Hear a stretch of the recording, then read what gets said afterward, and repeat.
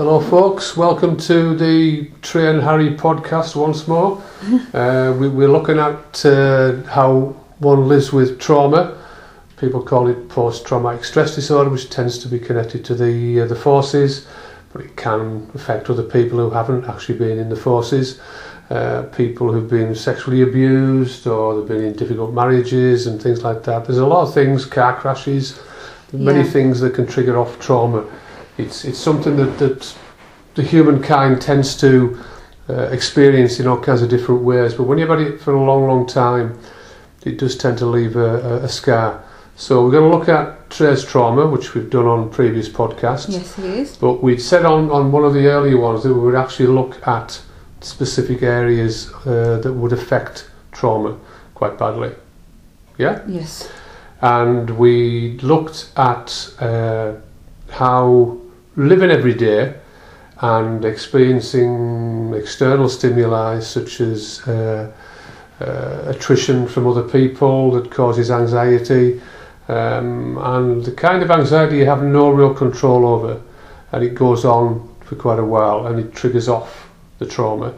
So we're going to look at how Trey deals with that. She's going to give some examples because at the moment she's going through quite a difficult time, and that's triggered off the trauma.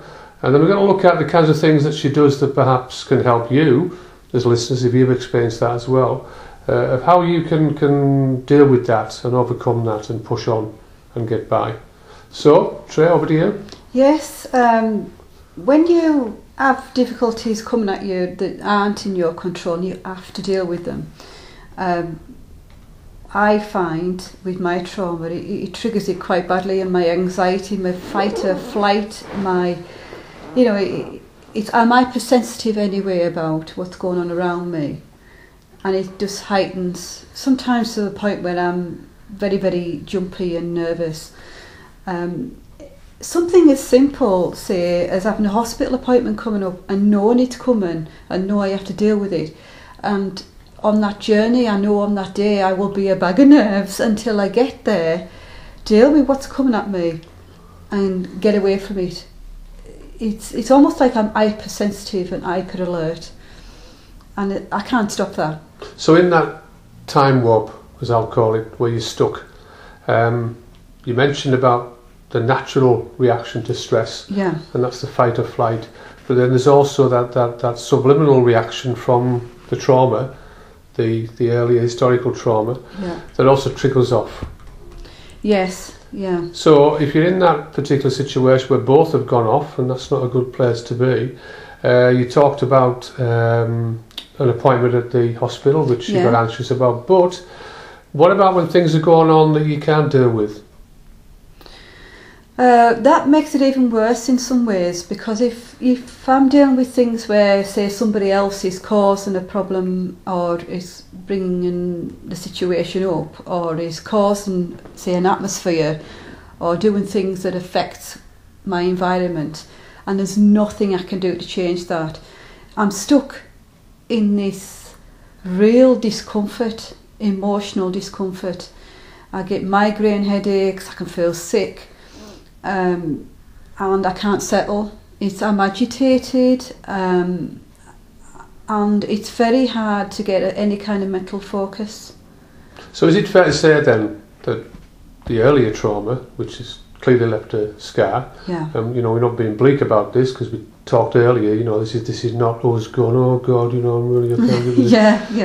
This is looking at this objectively and try to look for pointers that can assist other people that are listening, but also have assisted you. So that earlier trauma that you couldn't escape from, and then you, in the present day, have external stimuli created by other people that puts you in a situation you also cannot escape from.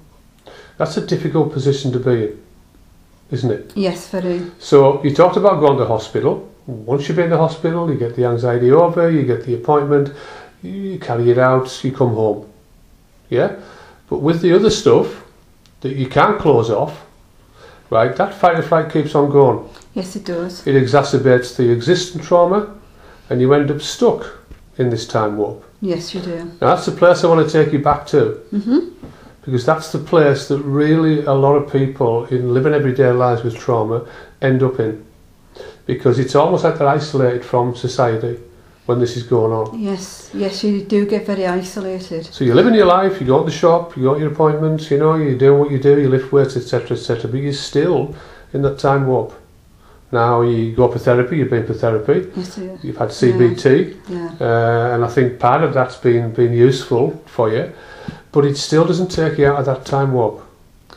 It So doesn't. let's talk about that time warp. Yeah, I mean, actually the CBT as well highlights that a little bit more. It highlights the fact of just how bad it is, because until I started doing the CBT I didn't realise how bad it was. You know, not really.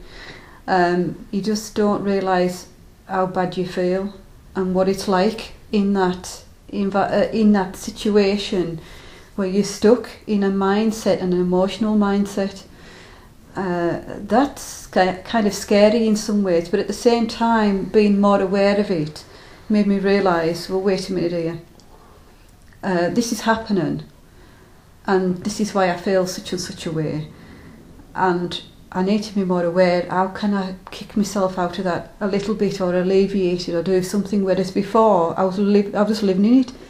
So I hadn't even thought of ways to get out of it because I didn't realise it was that bad. I don't think you always do. No, I agree. For that awareness, and that is partially the reason why therapy is useful. Yes. It's not the panacea for all the problems with trauma, but it is useful to make the person aware of what it is that they're actually living with. The problem is, once you become aware of it, it opens the door. Yes, it does. And all the existing problems that you probably kept to one side and trapped for a long time because it was too hard to deal with, suddenly start to sneak out of the door. Yeah? And as they're sneaking out of the door, and there's other things coming at you from the outside, things you can't close off, tell me what that feels like when you're stuck in that time warp. Tell me the emotions you feel. All gamut, really. Anger is the biggest one. Real anger at the injustice of what I'm having to deal with, and why it is that way, and why I can't change it, because I have not got control over that. And that's difficult because it's a kind of anger that you just want to break things. I mean, it's almost like my whole body is tense and wants to just explode. And I've seen me at times just standing in a space thinking, I just need to do something about this, and I see it in my head, I could break things, I could just smash up the room just to get that release. So what stops you doing that? It's self-control. It's pulling back from that rage, because I know that won't help. It might break, and it's expensive, breaking all that stuff. So it's a very strange place to be, and it. So if that's, sorry to cut across you there, just while I'm thinking about this now. So the autonomic system, the system that is in there, that tries to keep you safe, the fight or flight we talked about. So you either run away from what it is that's coming at you. Or you fight it. Yeah. Now, if you're telling me that you don't want to lose control, but that's also part of the system telling you to get away from what it is that's bothering you, surely that's a juxtaposition, basically. You kind of, on the one hand, you know what you've got to do, but then you stop yourself from doing it, which actually surely would cause more problems for you. It does, because I can't run away from it either. I can't fight it, and I can't run away from it. I can't move away from the situation, and I can't fight the situation, so I'm stuck in this. It's almost like my body is fired up, and I can't do anything about that. And my stomach starts to go, I get this kick in my gut, and then it almost turns like acid, and it hurts, it physically hurts. The headache starts, I feel nauseous because of my stomach, and then sometimes it sets off the colitis because there's nowhere for it to go.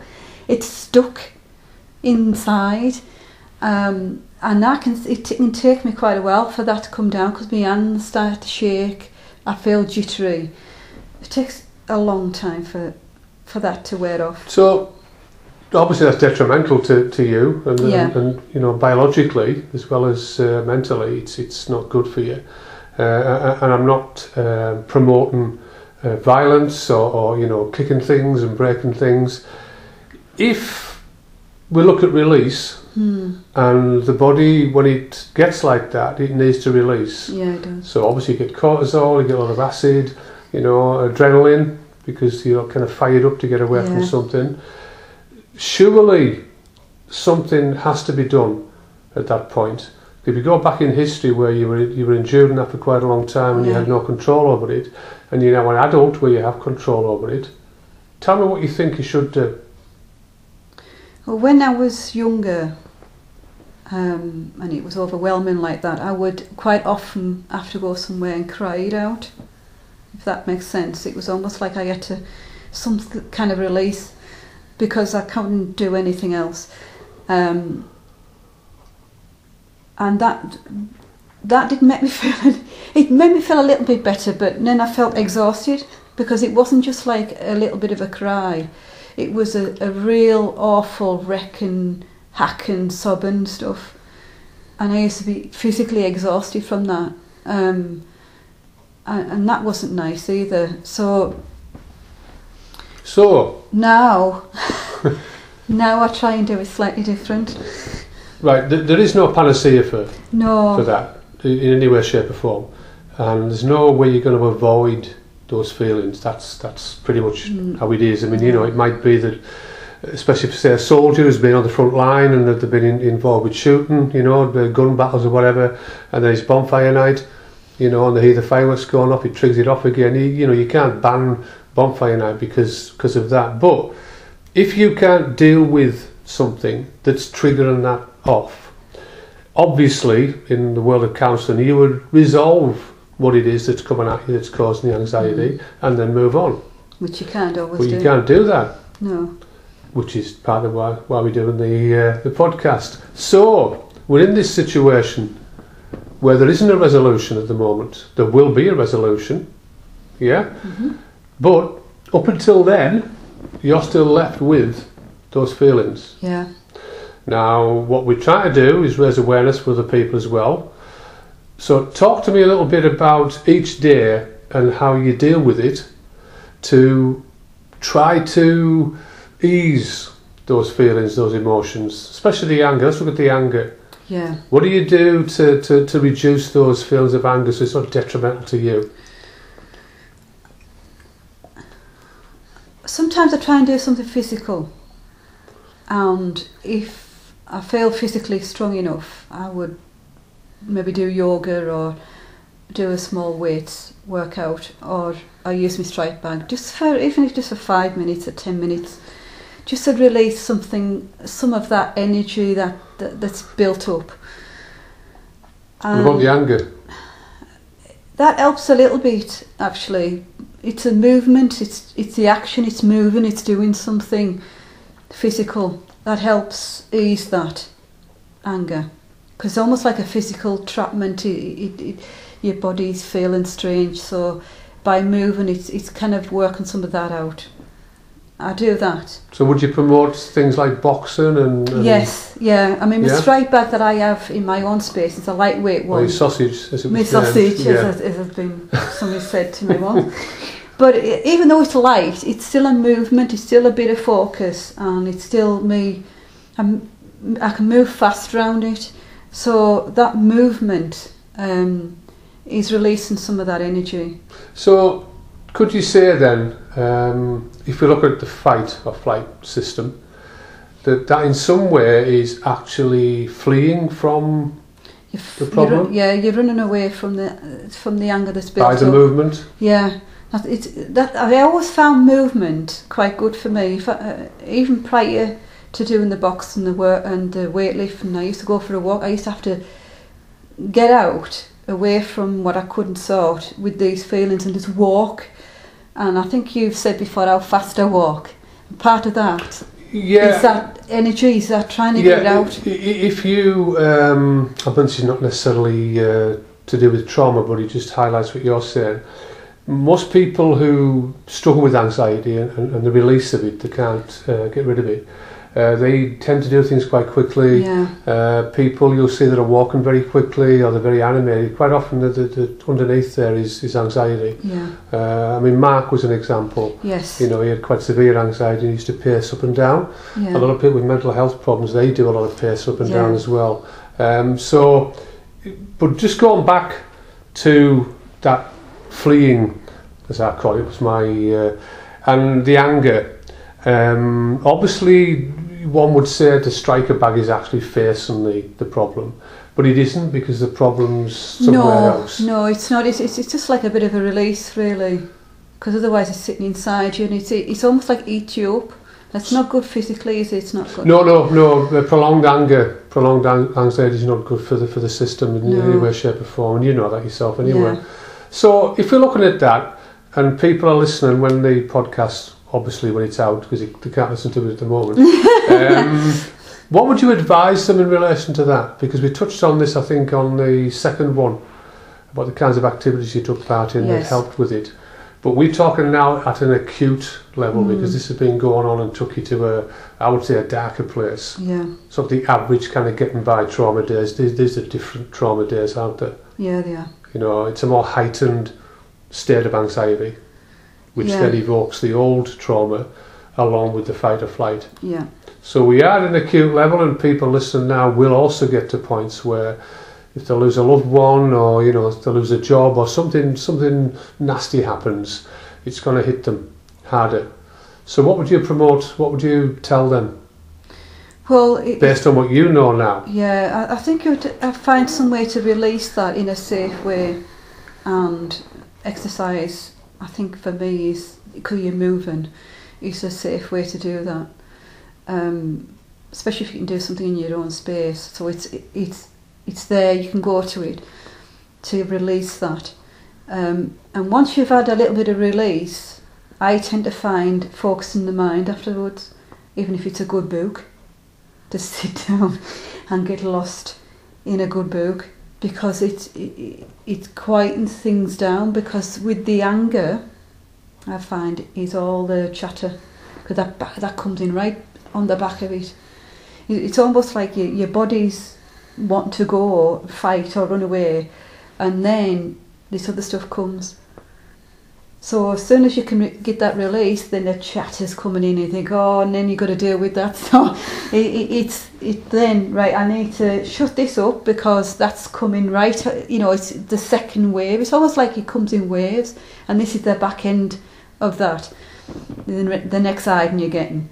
And it's quietening that down. And I always try and find, as soon as I can release that, and I build up that pressure cooker feeling, I find something to focus on. And if I don't do that, that's when I can go down, because I haven't been able to find a way to sidestep the second wave of that. And I suppose I can imagine somebody who's dealing like soldiers, they must be like that, because they've got to have that release first from the physical stuff, but then the mind can kick in. So they've got to find a way to focus away from it. Yeah, well, I was going to come on to the what I call the pit. Yeah. And depression is, you know, a big one in trauma, as well as the anxiety. So you kind of go on to one end and then to the other, and you kind of get trapped between the two. I know in the book that I got, that you read, with not Ollie, the other one, what was it, Ollie? No, it wasn't Ollie, that's the one I haven't read yet. What was the other one, the other chap? Foxy. Yeah, Foxy. There was one section where he was going for a walk in the woods the first time with the counsellor, and he was an alien environment, and she was talking about the trees and the birds singing, all the rest of it. He just couldn't see anything. Yeah. He was just there. Now, that pit that I talked about, where you have to at some point climb out, and some people sadly don't, it's quite common in people with trauma. You mentioned earlier there about you'd reached a really kind of dark place, and you went to a really low place. Yeah. Now, that's the bit for me, it's crucial in relation to the tools that you actually acquire to climb out of that pit. Yeah. So that's what I want to take you to now, because that's what I think people will be interested in. You know, we've talked about what's led you to that, things out of your control. You know, we've talked about things that you do to try to help yourself with that. But let's go to that place where it's almost futile and you can't see any way of getting out of that pit. What do you do? What did you do? When I've been in a dark place like that, I find it's just one day at a time. Sometimes it's just one part of a day at a time, because you can't see beyond that. You can't see beyond the day, and you can't see beyond sometimes the morning or the afternoon or the night. So it's just finding ways, little ways to cope with each part of that day. So tell me the feelings in the pit. For me, let's look at more recently, because obviously historically that's gone. Yeah. I'm talking about fairly kind of recent times where you've been in a dark, angry, low place, yeah. and you didn't know how to get out of it, where to go, what to do. What were the feelings at that time? For me, it affects me in a way that I feel like I am in a dark pit. And I feel like I'm sitting and there's walls of black above us, are all around me, and I can't see beyond the black wall. And it surrounds me and I can't see beyond it.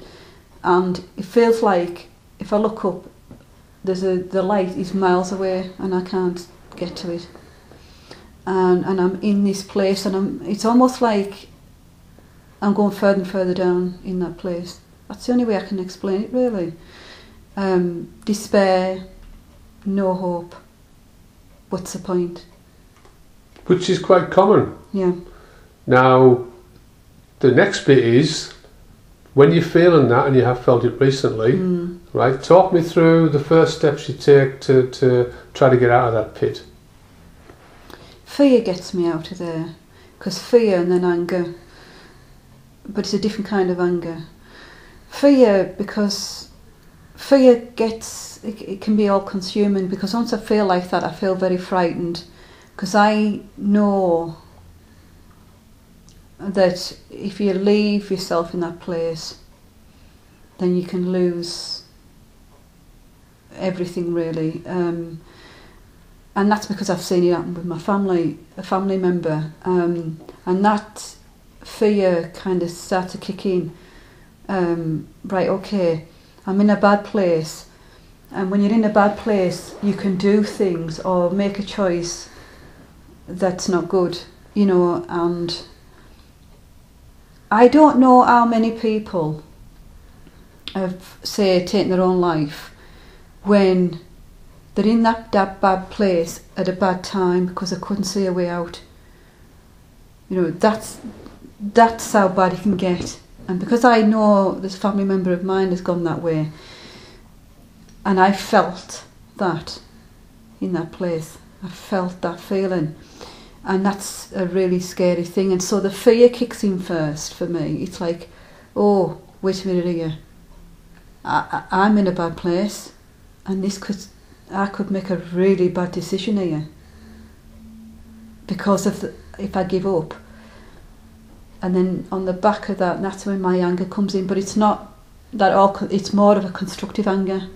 It's more of, right, find your way out of this, because if you don't, you could do something really awful here to yourself.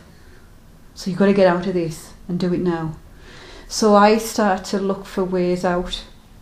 I look at possible solutions and possible ways that could change the situations. It doesn't necessarily mean I can do it, but it's almost like you build a scenario where it might happen this way instead. It's a strange way of explaining it. It's almost like I see this bad situation, right, okay, can't cope with this, but what if that happened?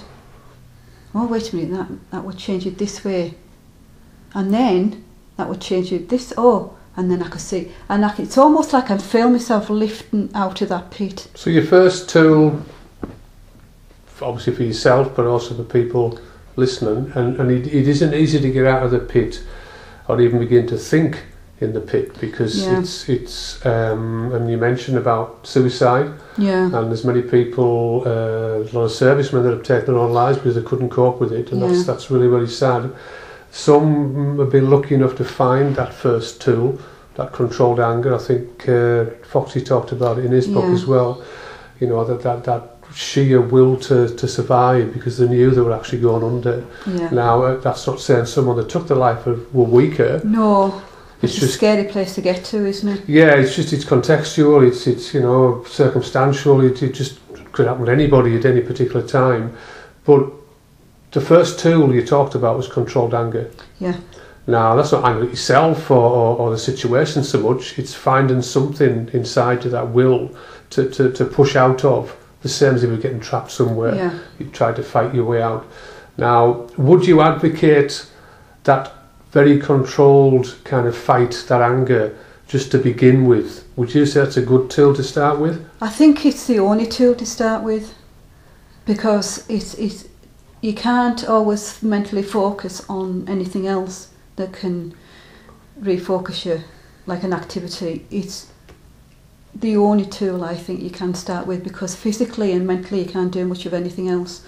So it's having that fight, right, okay, this is, and I think by recognising this is a dangerous place to be, helps you. I'm in a dangerous place here. I really need to find the fight to get out of it. So we'll give you a scenario, and we're going to round this off shortly, because I'm very aware that you're going at 1:45, aren't you? Well, thereabouts anyway. If I give a scenario of someone that's living in an abusive relationship, and they've been in the abusive relationship for quite a long time, and it's really got rid of all their self-esteem, self-belief, self-worth, and they're just trying to get through each day the best they can. Now, that person, someone said, oh, why don't you leave them, you know, get out, go and do this or whatever, and they can't. It's not easy. No, because they're trapped. And it's the old soundbite, oh, why don't you leave them then? That's the old soundbite if you mention it to somebody about getting knocked about or whatever. So, that person, you know, the other half's out at work or whatever, and they're at home, and they've taken to the bed, as they do each time, because they can't see any way forward. And they're on that bed or on the chair watching some mundane thing like Loose Women or something like that, and there's no hope for them. Yeah? How would you implement that constructive anger? If you had to advise someone to implement that, they're trapped, yeah, they've lost all kind of belief, willing, you know, the will to do anything, how would you use that tool, that first tool? Well, I've been there. So how I did it was, I would sit and I wouldn't have the television on, I wouldn't have music on. I just sat with the scenario in my head, because that's where I am, that's what I'm facing, this is how I'm feeling. I'm in this dark place, I can't see a way out, I can't see how it's going to get better. Right. I just don't know how I'm going to get through this. Right, so that person's either in their armchair, or they're in the bedroom in the dark with the curtain shut, the telephone unplugged. Yeah. What you're saying is that they have to face that problem, look at it, however difficult it is, say, right, okay, what am I going to do about this? What I do, and even if it's just a scenario, even if you can't actually do it, think about how it could be done. And that's how I've got through.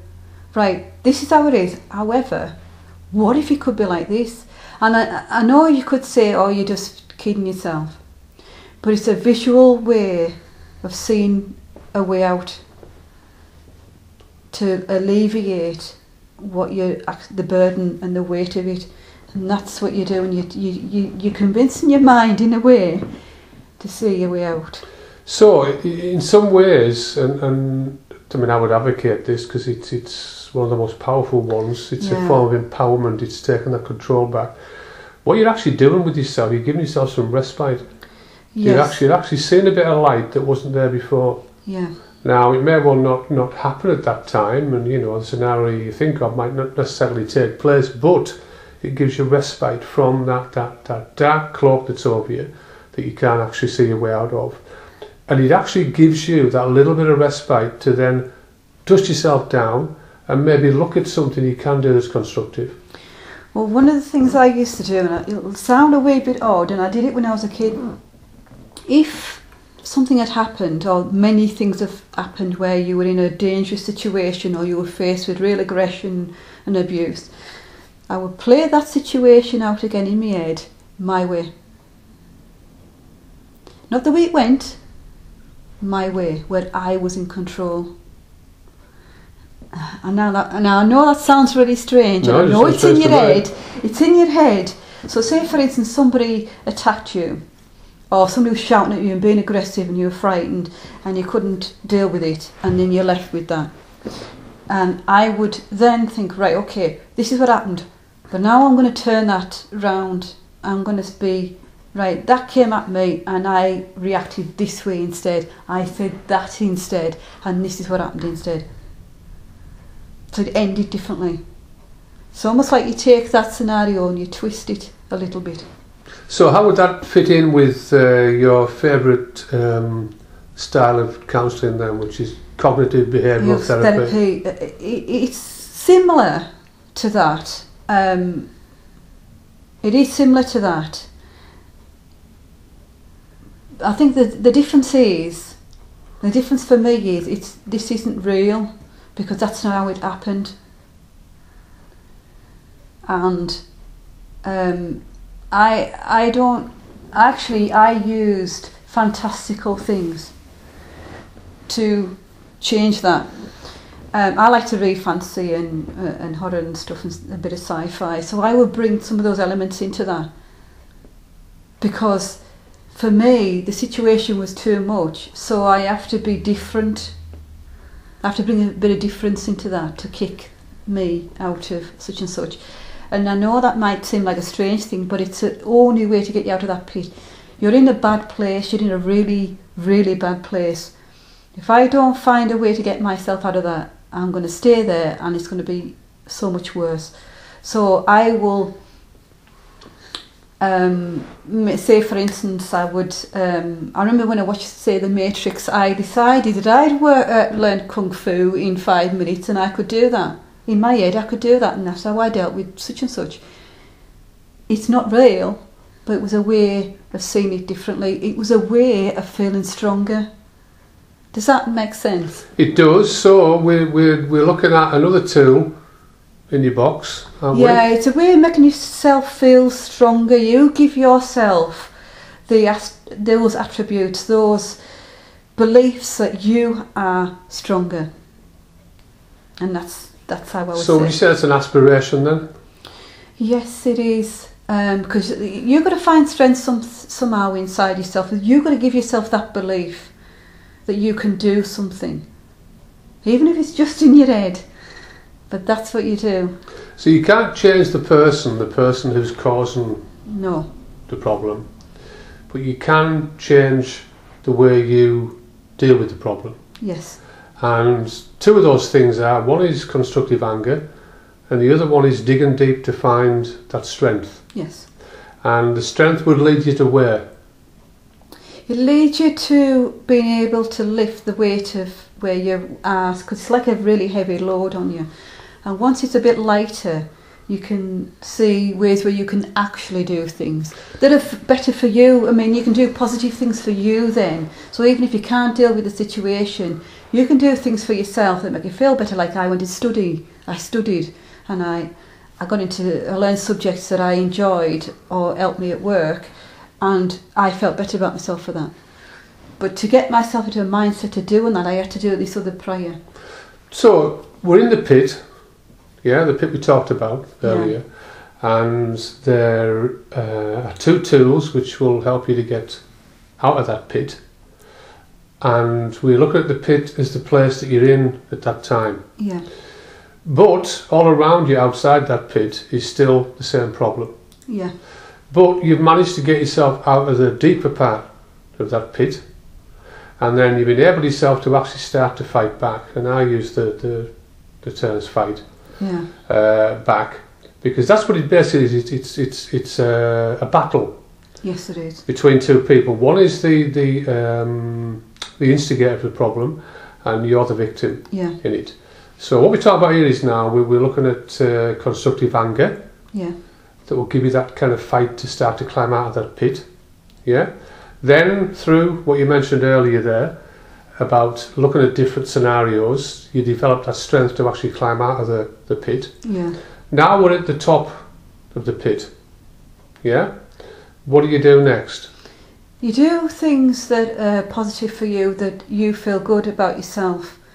It could be anything to do with a hobby that you enjoy and taking that forward and improving skills in some way, exercise, improving your skills that way, feeling better about you physically.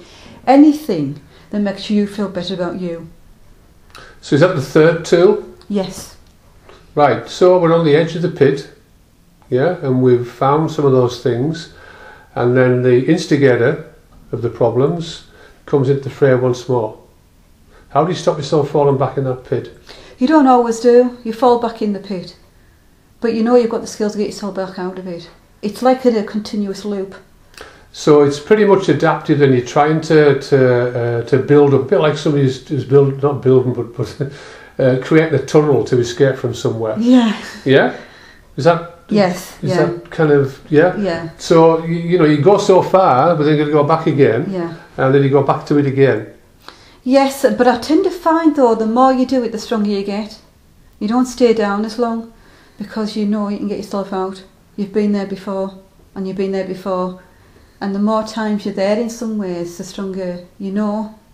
It gets a wee bit easier, you know exactly what you need to do to get yourself out. Yeah, so let's look at this again. Okay, we're back in the pit. Anybody who's listening, you know, this is our term for being quite depressed and down and anxious, etc., with that black cloud over you. You're in there, and I'm going to say to Trey now, right, okay, you're in there. Let's talk through how you get out until eventually you do free yourself. So talk me through using those tools that we've talked about. You're in the pit.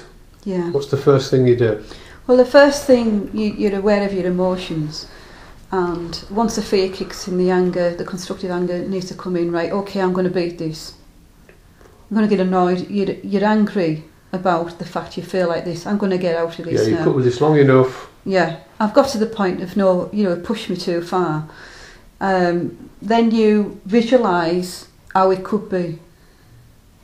And you visualise how you can be stronger.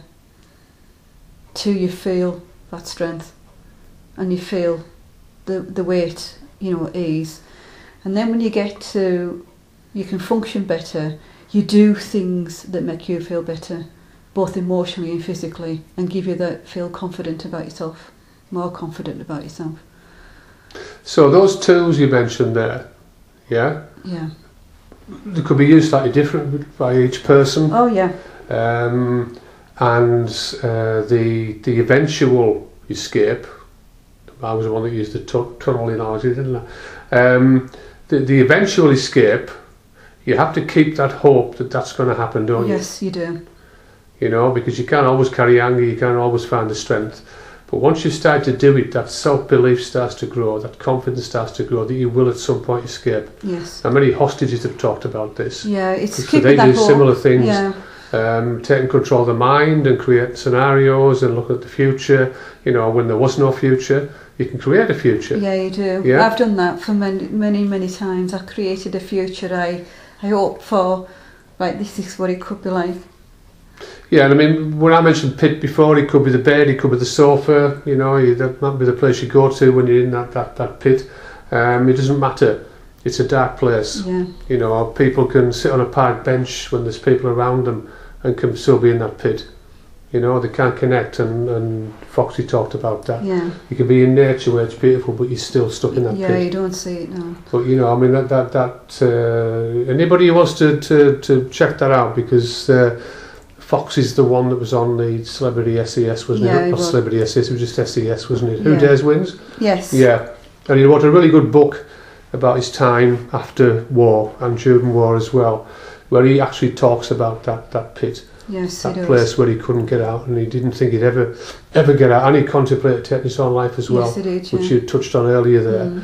And you know, don't feel weak if that is a feeling that you're feeling, because it's quite natural to feel that way when there's no hope and you've reached a point where you just can't see any way out. Then that's what tends to kind of happen. People think about that. Some people sadly do go ahead with that and then they never come back again. That's the end. But you know, we're talking about what you can do. And if you check that book out, that's also good as well. Trey's got one coming out eventually. Because we're trying to see the severity of this, and we're also trying to see the positive aspects where you can come out the other side probably stronger. You're not going to move away from it completely, but you can actually get to a better place, and that's the message we've always got to send out to people, haven't we? Yes, definitely. You know, because Trey's been back to a number of pits over the past few years because of what's been going on and still is going on, but she's always managed to climb out of that pit and push on into safer ground, haven't you? Yes, and that's what I do to do that. The visualisation is really useful for me, because sometimes that's all you've got. You know, you're in your own head, that's all you've got. So you use your mind to help you instead of it going against you. So it's part of that. I've mentioned it before, the dichotomy between two parts of yourself, and it's which one is stronger, and the one that's better for you is the one you're fighting for, the one you want to be stronger to get you out of that dark place. If I said to you that hope on its own is not enough, what would you say? Hope is a good thing, but you've got to have somebody to back you up. And that's why I think constructive anger comes into that, because you sometimes the injustice of what you're dealing with, constructive anger is good, because if you let it get on top of you, then it breaks you down. What if you have that anger, like, I'm sick of this, I'm fighting against this, I'm not doing this anymore, I'm not having this anymore. It's that kind of anger. So if I replace the word hope, which is a religious word, with belief, the belief that this will change, that I can change this, along with proactivity. Would that be a better scenario? Yes, definitely. And I've had that since I was a child, and I always thought it was a natural thing for me as a self-defence, as I want to survive kind of thing. It wasn't something I thought, it was just something that happened. When I used to do this, when I used to go on walks sometimes to get away from the situation I was living in, I would have these scenarios in my head about how it could be. And that was that belief that one day it will be different. So, we'll round off, because it's your turn to make tea. Right, the person is in the fetal position. And they've had enough. They've shut down completely. The aggressor, the instigator of the problem is out. And they're in this room, the darkened room, maybe on the bed or maybe on the settee or whatever, or even at a park bench. You often see people almost in fetal positions on park benches. We've talked about what you do and how you do it. Yeah? Is it that simplistic? No, it's not. It takes an awful lot of will. It's so hard. When you've got that darkness there and you're in that place, it is so hard to see a way out of it. And there's two things that have always come in for me, and I think it's because there was suicide in the family, and I remember the fight to try and keep that person alive, because I could see, and it was my mum and where she was going. And I remember that fear, I remember the frustration, I remember thinking, I'm losing this battle. And then she lost that battle. And I totally understood why, but I just couldn't get my head around that. So I know what it feels like to face that. I know what it feels like. And I know what could happen if I don't fight. If I lose that battle, I know what's going to happen. So that fear in some ways keeps me safe, because I don't want to face that. That is quite the thing to go to. And then it's the anger. Right, I am not going to let this beat me. This is my life and I'm going to fight for it. And that's an instinct to survive, and I think everybody has that instinct to survive. Oh yeah, I mean, I believe that it's kind of been well proven in. Yeah, and using that. Yeah. Use it, you know, that instinct to survive. Use it, grab whatever, use that force, because that'll keep you. Well, it's kept me away from the brink, and you know, when you see somebody go to the brink and then go beyond and have lost that will, it's a scary thing to see. I think it's pretty scary to see that. So yeah, I see me sit on my hands so I didn't do anything stupid, and fight that fight inside my head. And it's unbelievable to think that you've actually been there, but you know, you've got to fight it. You've got to, inside, I know I've got to fight it, and I've sat on my hands so that I won't get up and go and do something stupid that would end my life. And I've actually been in that place. Do you think people are frightened to talk about what some would see as weakness? It's a subject that people scurry around, they avoid at all costs. Even when someone sadly takes their own life, there's never any closure really at the end of it. But people don't treat it with the same sense of loss that obviously you did in your situation. But people don't see it as real loss, it's just someone who's taken their own life. Do you think people don't talk about it enough? They don't talk about that depth they can get to? No, I think it's because of the shame. I mean, a lot of years, I mean, what I did when my mum died, I got all the documentations and everything you get around stuff like that. There was an inquest. I took that information, I stuffed it in a box, and I hid it for years because I couldn't look at it. I just couldn't even think about it. I kind of thought, I can't cope with that. I mean, did that really happen? Did I really endure that? And did that really happen to me and to her?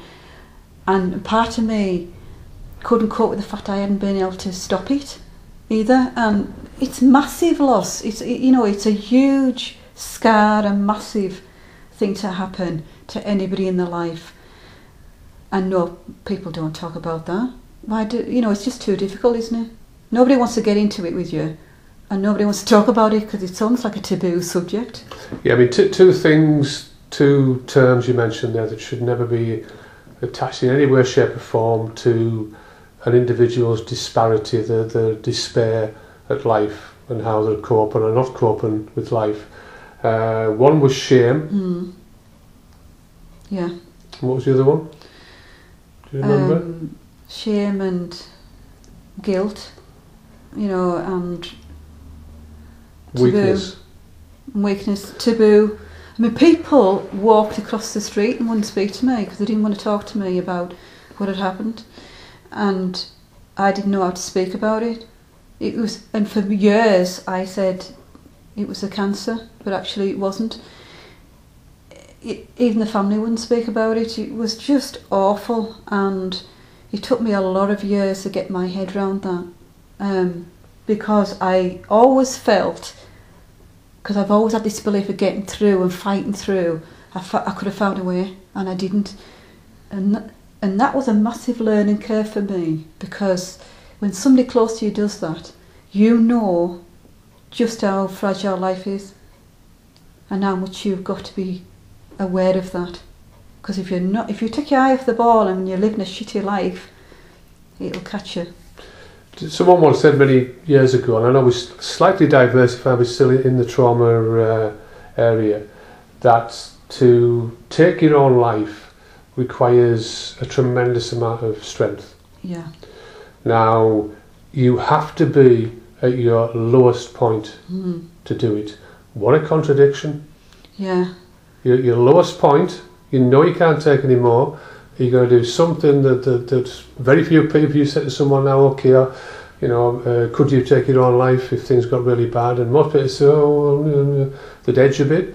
It's the hardest thing ever to do, and yet the people that do it, sadly, and there's many more than people actually know, who at the weakest point, have done something that nobody else could probably do. I think it's because the fear is gone.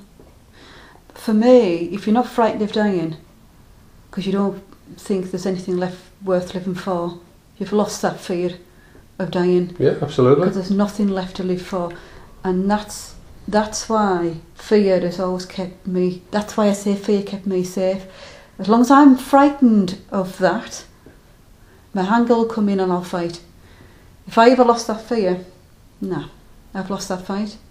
It comes hand in hand, and it sounds like a strange thing, but that fear can fuel your anger. Is it also quite sad as well that people, I mean, not just talking about your mum, actually judge an act like that? Yeah, I think that's why a lot of people avoided me after my mum died, because they obviously judged what had happened. Selfish, yeah. Didn't care about anybody else.